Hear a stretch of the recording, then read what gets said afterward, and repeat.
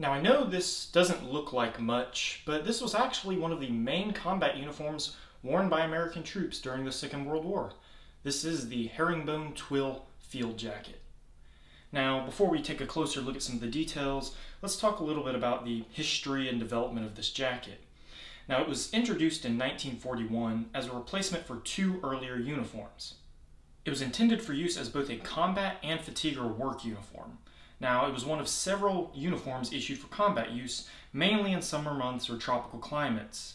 It could also be layered when temperatures became colder, or when soldiers just wanted to have multiple layers as protection against the elements. Now, even though this was an Army-produced and issued uniform, examples also made their way to the Marine Corps, and plenty of them wore it as well.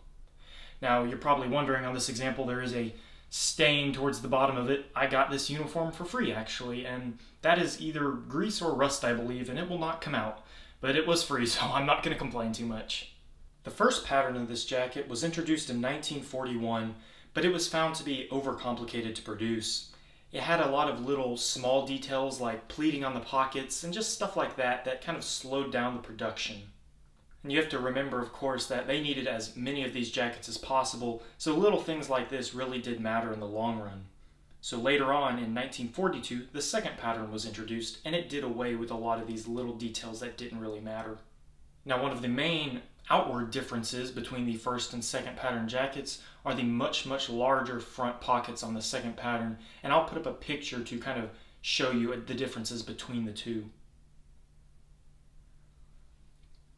Now, the second pattern jacket was the jacket that was produced and used up until the end of the war, and it was continually modified along the way, with the first major modification being the introduction of some kind of protective mechanisms on it to help protect soldiers from gas.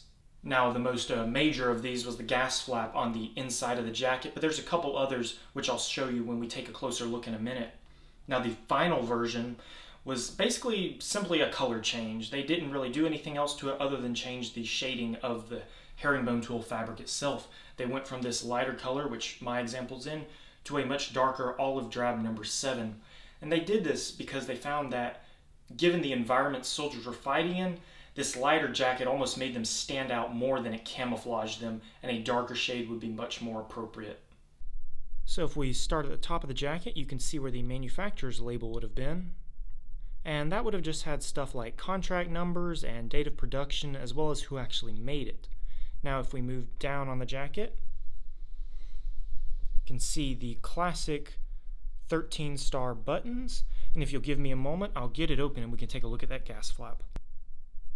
So here we have the gas flap, and I hope you can tell through the camera, but this is a separate piece of fabric from these two front parts right here and here. And this would have been secured using these buttons here, so you've got two at the top, as well as one all the way down on the bottom, and this flap does run all the way to the bottom of the jacket. If you peel back this part here, you can see where it terminates at the end right there. And like I said, this would mainly have been as a protection against blister agents, so it just kind of made these chemicals have a harder time getting through to your skin. And there were several other measures on this jacket, like if we look at the cuffs, you can see this button as well as two buttonholes, one right here and one right here, just to make it to where you could get a really good tight seal against your wrist.